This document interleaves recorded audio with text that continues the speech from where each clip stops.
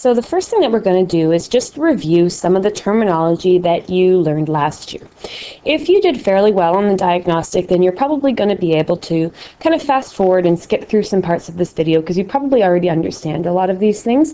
If you didn't do so well on the diagnostic, then you're probably going to want to take a little bit of time just to kind of review what these terms mean. So the first term that comes up is variable. And basically a variable is just a letter, and the letter represents a number.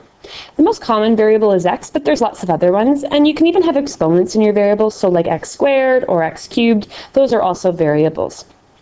The next thing that you have to remember is a term. So in algebra, a term is a number or a variable, or sometimes a combination of numbers and variables put together.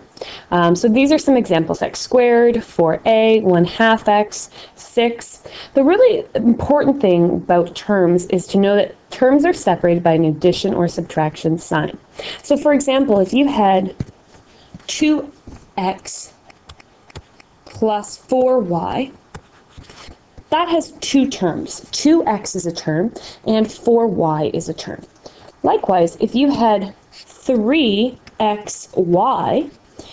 that's only one term because there aren't any addition or subtraction signs. So you have to be really careful. It's not how many variables something has, it's how many, I guess, how many addition and subtraction signs there are. The last thing to make a note of is the term algebraic expressions. And this is essentially like a mathematical sentence that includes numbers and variables put together. It's an algebraic equation when it's actually equal to something. So in this example, 3x plus 2y plus 10, there are three terms, and that's an expression. If I wrote 3x plus 2y plus 10 equals 17, then it becomes an algebraic equation. So here's a little bit more terminology. Again, we learned all this last year, but it's just a matter of going through and kind of reviewing it again. So you have something called like terms, and these are really important because you are later on going to learn about combining like terms. And like terms have the same variables raised to the same exponents. It doesn't matter what the number in front is. All that matters is that the variable is the same and that the exponents are the same. So here are just some examples of like terms. If the variables are different, or the variables might be the same, but the exponents are different, then they're called unlike terms. So down here, x and x squared, although they have the same variable, they're not to the same exponent, so they're not like terms. The next part gets a little bit tricky because the terms sound very much the same.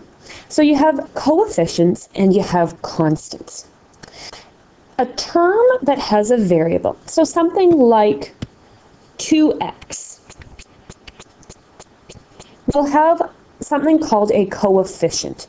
And the coefficient is the number in front of the variable. In this case, the coefficient would be 2. Another example could be negative 3y. In this case, the coefficient would be negative 3. So you've got to be really careful with that. The sign is included. A constant is a term that doesn't have any variables. So for example, in the expression 2x plus 5, the constant would be 5. If my expression was 2x minus 5, my constant is now negative 5. So you really have to be careful. The sign goes with it. So negative 5 would be the constant. And the bottom here just has some examples. So 2x minus 4y plus 7. 2 and negative 4 would be the coefficients because those have variables. 7 would be the constant because it doesn't. So constant is a term that never changes. And then 2x, negative 4y, and 7 would be the terms. So basically now is just a chance to practice. I'd like you to pause the video and try this on your own and then restart it and check if you're right. So here the terms are 3x squared,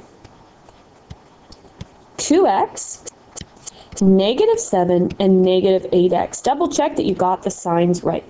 The coefficients are 3, 2, and negative 8. Again, be careful. Negative 7 is not a coefficient, but a constant. because it doesn't have any letters. And in this case, the variables are x squared and x. So this is another slide that's just a practice slide. So again, try it on your own, pause the video, and then restart. So in this case, we'll pull over, and we see that the variables are x squared, xy, and x again if you want, or z cubed. You don't have to repeat the x twice, so you can just write that once. And then the coefficients, remember the numbers in front of terms that have letters, 3, -5, and 4. So again, watch those signs. And this last one, we have the constants, -4 and 9. So just double check that you got those right. Common mistake is remembering the signs. Now this last slide is just a chart that you have to complete. And again, I want you to try it yourself and then pause the video and restart it and check if you're right. So in this one, the first one, we have -2x squared. Oops, that kind of got cut off. A 5x, and -8. So there are 3 terms. The variables are x squared and x. The constant is -8, and the coefficients are -2 and 5. The next one, there are 2 terms, 3y and 4. The variable is y. The constant is 4, and the coefficient is 3. Now this last one's a little trickier. There is only one term. It is -3abc. So be careful with that. There are 3 variables, however, a, b, and c. Now in this case, there is no number without a letter. So the constant is 0. And the coefficient would be -3. Now I know last year when we did this, some of you put like none or put an X through the box. I'm okay with that. In high school, they will start to want you to put in 0 for the constant. And also last year with variables, often for this one, for example, some of you, we just wrote X. But again, in high school, they're going to want you to separate those. So you can get used to that. I would mark you right either way. So if you put X in this box, I would still mark you right. And if you put an X through here or wrote none or not applicable here, I would still mark you right.